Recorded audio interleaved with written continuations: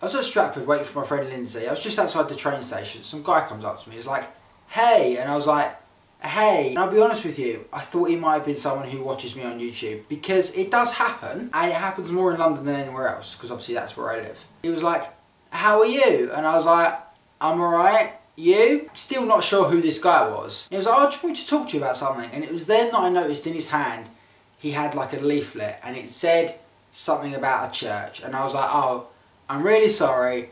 I'm not religious. I'm an atheist. I'm not interested, but thank you." And he was like, "Oh no, it's nothing to do with church." I was like, "Right." He was like, It's a life coaching day. It's just held at a church." I was like, "Right, well, my life is pretty good, so I don't really need a life coaching day. So again, thanks, but I'm okay." "Okay, well, maybe you should just come along to the church anyway, and we can teach you about God and stuff." And I was like, "I'm really sorry, you're not understanding. I'm an atheist. I don't believe in God. Can I ask you why you don't believe in God? You don't want to have this conversation with me." He's like, "No, I do. Can I ask why you're an atheist?" So I told him, "I'm an atheist because there is no logical reason for me to believe in a God.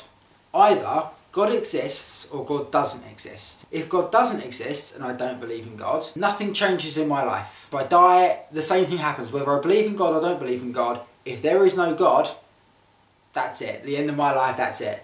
If there is a God, two schools of thought are either he has predetermined our life for us and he has set us on this path, or he's given us free will and he's basically just put us on the earth and left us to make our own decisions." And he's like, "Well, I believe in the free will." I was like, "Okay, well, if he had predetermined my life, he has decided that I am an atheist. He has made that decision for me, he has set me along this path, therefore I'm fine. If I die and he punishes me for that, he's a dick. He has made me an atheist, I didn't make myself an atheist." He's like, "Well, no, God gives free will." I was like, "Okay, in a sense of free will, God has given me all of this proof he doesn't exist, and no proof that he does exist." He went, "Well, the trees." I went, "The trees don't prove that God exists. Trees prove lots of things, one of them isn't God.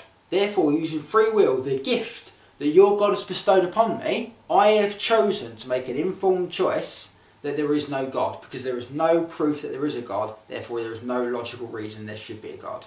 If I die and I go to heaven and I turn up, either two things are going to happen. Either he is going to go, 'You made an informed decision, you used the gift that I gave you, welcome to heaven. Therefore it doesn't matter if I believe in God or not, I'm still going to heaven.' Or I'm going to go up to heaven and God is going to go, 'You used the gift I gave you of free will and thought and logical decisions. You didn't believe in me. I'm punishing you to go to hell.' In which case, again, God is a dick." Now, logically, God can't be a dick because he created life, he created all these things. If he does answer prayers and, help people, he's not a dick. So my choices are to believe that God doesn't exist or believe that God is a dick. At that moment, Lindsay came out of the train station. I was like, "My friend is here, so I need to go." She said, No, give me a chance. I've let you speak. Please give me a chance to explain why God exists." That took me roughly around a minute. So I'll give you a minute to tell me. Lindsay came over, I handed her my phone and went, "Lindsay, can you time him, please?" And the guy just looked panicked. He was like,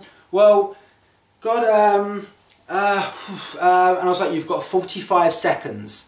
Life is a glass of water, and sin is poison. If you put a bit of poison in the water, you can't drink the water, and God can pour out the water and he can refill it, so therefore you not have any poison." I was like, "You're not proving that God exists." He's like, No. If you put any poison in the water, you can't drink the water, and so the poison is like evil, and like water is life and God is life." I was like, "I'm sorry, you're out of time. You haven't proven that God exists, and I'm sorry, goodbye."